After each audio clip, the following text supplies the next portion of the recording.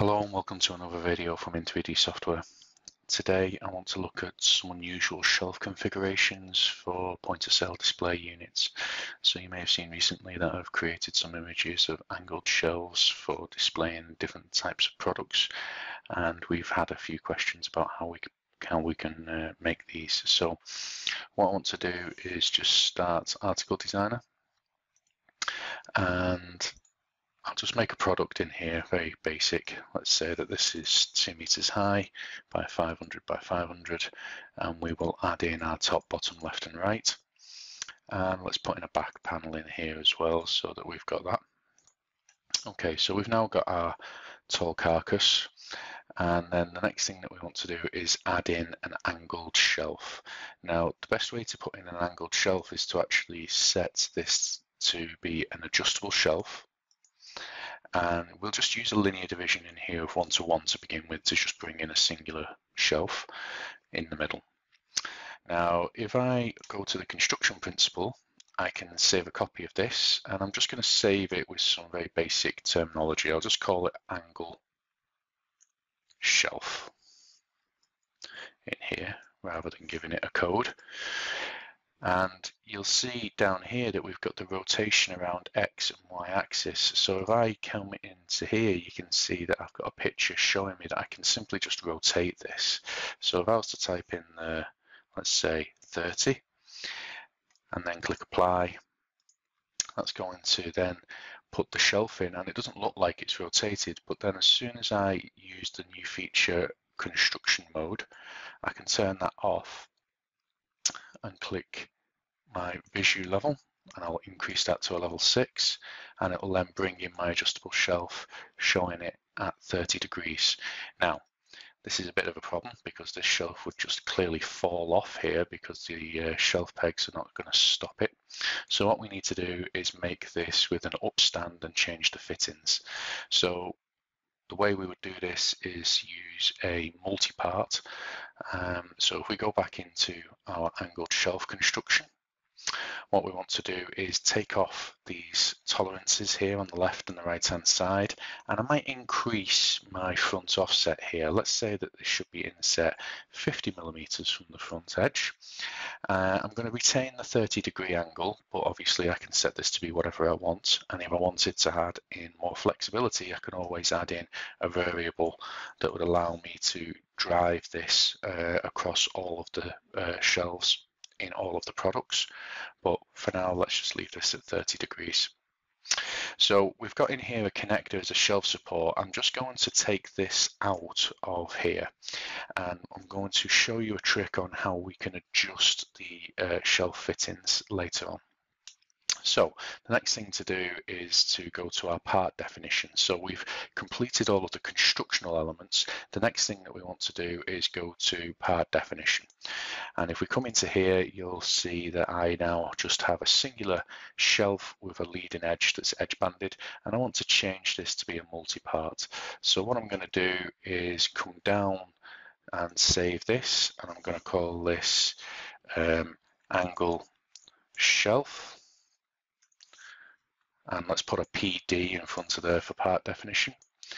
And then what I want to also do is call this angle shelf upstand, and I've saved 2 versions of it. Now what I want to do is copy my edging tape from edge 1 onto edge 3.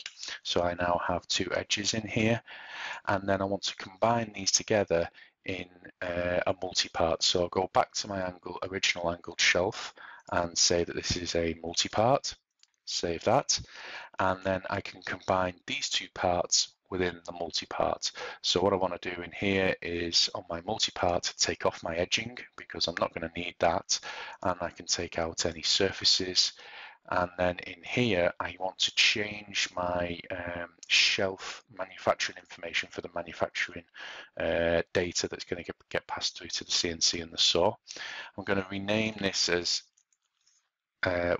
angled shelf or adjustable shelf. So let's just put angle shelf. And in here, I want it in the bill of materials, but not to be generated to the saw or to the CNC. So I can add in my machining information in here. And then if I go to my multi-part editor, you can see in here I can add in some reference points. So if I combine the points in a multi-part, I can then say that I want the virtual thickness, or the perceived thickness, to be 50 millimeters, and I'll go to my reference points and create some new linear divisions. So in here I'll use a linear division in X, which is left to right, of 0 to 1 to 0, or my limits on my points. And then in here on the front I want to do 0 to 19 millimeters to 1 to 0, and that will then double up my points down at the bottom here, or my leading edge. I can then attach the parts. So I'll detach these points and say that my leading edge should go from 1, 2, 3 and 4 in here, and then what I'm going to do is just change this to be part definition angle shelf, press enter, and then click tick in here. Okay, and then the next thing I want to do is add in my upstand section. So that's easy enough to do as well. What we can do is just detach the points and then click new part that goes from this point to this point. And then in here I can rotate it around if I need to, or offset it. Actually what I'll do is change my points that I'm connecting to. So I'll say that it should be this point to this point. And then in here you can see it's gone blue. So this is going to indicate that it's stood up on edge, and it'll have a Z value of 50 millimeters. So that's going to be my upstand. And then this is going to be the upstand. Oh, so I've got the wrong name in there. I just need to find my name. So if I click on here, I just put up instead of upstand. And then if I click tick, that's going to bring that part in there. Let's have a look on the preview. So you can see I've now got my little shelf in here of my little upstand to stop my products falling off. Now, of course, I can go to my parts and I can say, well, actually, that needs to be 80 millimeters in here just to kind of stop any bigger products falling or toppling off the front of my shelf. That looks okay. And then what I'll do is click OK on this, and then save. And then I want to click apply and save and apply. And now you can see in here, I've got my shelf with my upstand ready to go. I can use linear divisions to control the quantity and the position. So I'll say that should be 0 to, I don't know, let's say 450 millimeters to 1. And then that's going to put 2 shelves in with a 450 millimeter gap. Now, if I want multiple 450 millimeter gaps, I can use a linear division of an n fold. So I can say n times 450 millimeters to 1, and it will then put in as many 450 millimeter gaps as possible. Okay, so the next thing that I want to do is add some fittings into this. So again, I'm still in Article Designer, so this is a great feature because it allows me to design on the fly and see real world indications of where my fittings are going to be. And if I switch into wireframe, you can see I've actually not got any fittings holding any of these adjustable shelves up here at all, any of my angled shelves. So that's no good. And then let's go a little bit further and add something fancy in here, maybe some LED display tape for shining on our products or something like that. So if we go to our angled adjustable shelf, I'm just going to go back into the construction. I'm going to go back to the part definition, and instead of the multi-part, what I'm going to do is go to the original angle shelf here. And then what I'm going to do is add some fittings, this time to the part definition instead of the construction principle. So this is a little known trick, and it allows us to just be a little bit more flexible on where we put our fittings. So for example, if we come to here, edge 1, what I can do is actually take that edging tape out of there because I've got my upstand button up to this. And if I open that up, you can see here I've got connection situation. So I can click plus, and then I can add in cam fittings to hold that downstand or upstand onto the front of that shelf. And then what I want to do is add the same fitting now into edge 2 and edge 4, which is going to be my left and right hand side of that shelf. Now, if I want to also add in a little bit more information, what I can do is go back up to my multi-part editor and then add in some reference points. So what I'm going to do here is say that I need some reference points which are going to be based off a linear division, and I'm going to say in X it should run from now I don't know, let's say 15 millimeters to 1 to 15 millimeters, and in here let's say this should be 1 to 2 from the back. So you can see it's going to put my LED shelf tape a third of the way up along the depth of my shelf. And if I go to my parts, I can add in an SPP, and in this case I'm going to choose my LED strip, and I'm going to add in another one which is going to be the diffuse lens to match that as well. Oh, I need to click my points, of course. Okay, so if I go to my preview now, you can see I've now got my LED strip tape in here as well. And then when I click save on this, and then I want to discard now, you have to be careful here because we don't want to apply it back to the original angled shelf.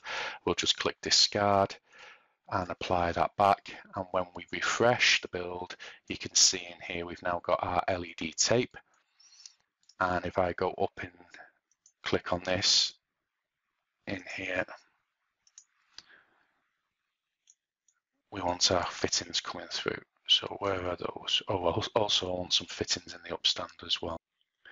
Okay, so we can see in here that we don't have our adjustable shelf, our cams in here instead of the adjustable shelf clips. And if we run a connection scan on the product, so if we select the product and then run a connection scan, let's do that here with connection. You can see in here we've got a cam connection that's been created automatically, and when we look at the properties of it, it's actually set to an adjustable shelf clip, which is why. So what I want to do is just go into my preferred cam of choice, which is going to be this one, and then in here what I can do is copy the connectors into the adjustable shelf clip and paste those in place. So it's now going to bring through those fittings. I can set that this will work from 18 up to, let's say, 25 millimeter board. And then when I click tick and apply on that, it's going to then come through.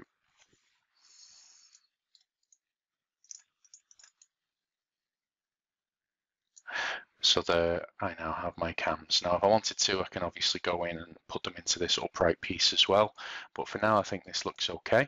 So that just leaves us now the option to put this into production, take some technical drawings, or if we wanted to, we could also keep going and add in more machining information. So we need to run a channel up here to feed this electrical information, electrical cables up to these LED strips. So if I select that side part and I just want to add some machining, I can turn 3D machining on and then add in a groove. And the easiest way to do that is to just snap with AutoCAD geometry to my LED tape. And then what I want to do is just bring this all the way down to the bottom here so that it's going to allow me to run the wire in, and then I need to change the width and depth. So I'll go to the properties on this and say that the width of this should be more like 20 millimeters wide, and the depth let's do at 16 millimeters deep. So yeah, that might be a little bit too deep. Let's go 12, something like that. And then what I want to do now is add in some holes as well so that I've got access to them. So I'll go to hole, and I can just again just copy and paste this to where I need it to be. I'll change that property on this to be a through hole, so 19 mil by 20 mil diameter, and then I can just copy this all the way up. So I can say that that should go up to this one, and again I can just use AutoCAD geometry to precisely snap this to exactly where I need it to be. And if I just copy, I can use any reference point that's going to be repeatable. There we go. That makes it a little easier. And now when I turn 3D editing off, I've now got